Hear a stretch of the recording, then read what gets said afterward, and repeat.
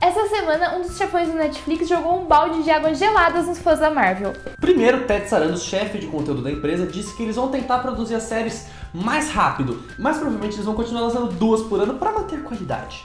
Se isso realmente acontecer, significa que Demolidor e Jessica Jones só serão lançados em 2018, já que ano que vem tem Punho de Ferro e Os Defensores. A próxima série da parceria Marvel e Netflix será Luke Cage, que vai ser lançada no final de setembro. O segundo balde foi quando ele disse que o espaço da Marvel nas produções da empresa já estão esgotados, ou seja, a empresa não irá resgatar a agente Carter do limbo. Ele explicou que a decisão foi tomada de um ponto de vista mais empresarial do que criativo, já que comercialmente falando seria muito trabalhoso e custoso reviver uma série que tem um contrato de exibição vinculado a vários canais diferentes pelo mundo todo. Sendo assim, é a terceira vez no ano que perdemos nossa querida Peggy Carter. 1 minuto de silêncio pra ela.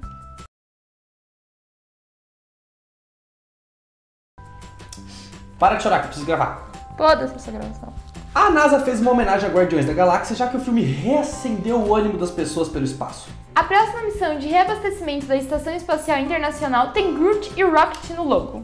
Ainda falando em Guardiões da Galáxia, alguns fãs ficaram bravos pela revelação de que Ego, personagem de Kurt Russell, vai ser o pai do Star-Lord no segundo filme. O diretor James Gunn veio ao público dizer que em um mundo perfeito, ninguém saberia nada do filme antes dele sair. Ele explicou que eles têm que divulgar o filme, e que uma informação tão importante assim ia vir a público mais cedo ou mais tarde, por bem ou por mal, já que o mundo tá cheio de repórteres procurando por um furo jornalístico. Gunn também garantiu que muitas surpresas estão guardadas e que a notícia não estragará nada da experiência do espectador. O filme estreia dia 27 de abril de 2017.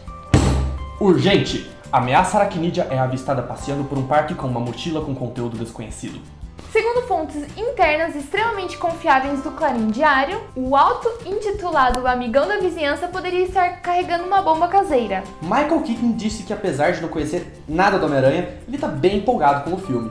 Ele falou que aceitou voltar aos filmes de super-herói porque a Marvel se mostrou uma empresa que trata as coisas com seriedade, diferente dos seus filmes. O GWEEK de hoje é um oferecimento de Clarim Diário, o melhor papel jornal para esmagar aranhas. GWEEK, diretor executivo de Agents of S.H.I.E.L.D., disse que a nova temporada irá unir ciência e magia, já que de um lado teremos Radcliffe, um cientista especializado em implantes cibernéticos e inteligência artificial, e do outro, o motoqueiro fantasma, motorista. Aproveitando o lançamento vindouro do Doutor Estranho, a série vai explorar mais o lado místico da Marvel e os personagens da série vão tentar achar as explicações científicas pro que tá acontecendo, tipo o motoqueiro fantasma.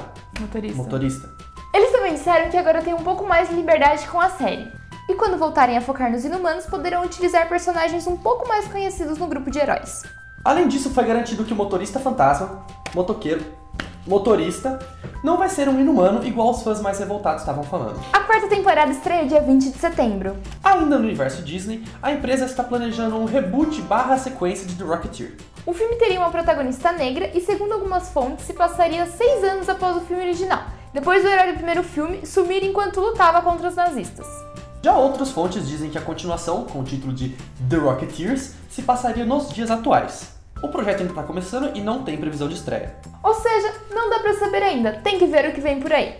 A primeira imagem de Tyler Hoechlin como Superman de Supergirl caiu na net e gerou muita polêmica. Por mais que o uniforme esteja legal, o ângulo não favoreceu muito o ator, que ficou parecendo uma mistura de Butthead com o Geraldo. Mas depois saíram novas imagens direto das gravações no set e, cara, muito melhor. Muito melhor. Kirsten Clemons foi contratada para viver a Iris West, o par romântico de Flash, no filme The Flash. O filme está previsto para março de 2018 e esperamos que a personagem seja mais suportável do que a do seriado de TV. Por favor, né? Pelo amor de Deus. Porque já basta uma. Estamos mantendo nosso pacto anti-spoilercídio de Esquadrão Suicida. Mas mesmo assim saíram 2 notícias na semana que apareceram já umas 1000 vezes na timeline. Mas não temam, porque a gente só leu o título. E aparentemente mais um personagem da Liga da Justiça, além do Batman, vai aparecer no filme. Nosso palpite é que seja o Flash, já que no filme tem o Capitão Boomerang. Mas nosso coração quer que seja o Homem Borracha para apagar as péssimas lembranças de Batman vs Superman. Eu acho que não é bem assim que os poderes dele funcionam. Além disso, David Ayer disse, contrariando rumores toscos, que o Coringa de Jared Leto não é o Jason Todd. O filme estreia semana que vem, então para de ver os vídeos novos, caralho. Michael Bay revelou que o Decepticon Onslaught estará em Transformers 5: O Último Cavaleiro. Foda-se, próxima notícia. De novo?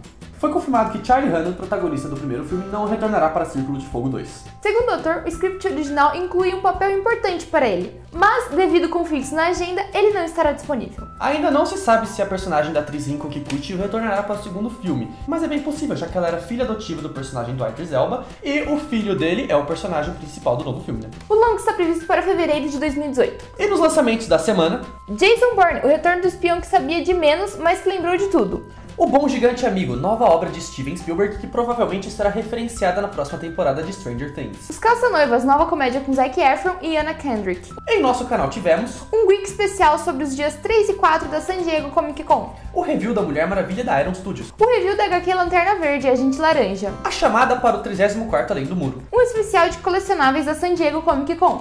Por hoje é só, pessoal. Fica com esse beijo, ó. Amo vocês. 3 chances. Do Batman vs Superman. Que bosta. E... uma mochila com conteúdo desconhecido. That's what she said. O quê? Allahu Akbar! Fora! Quase, você viu? Quase. Tô muito perto. A lua cheia clareia as ruas do Capão. Não é pra você cantar. Filho da puta, bateu no flash! Bateu no flash!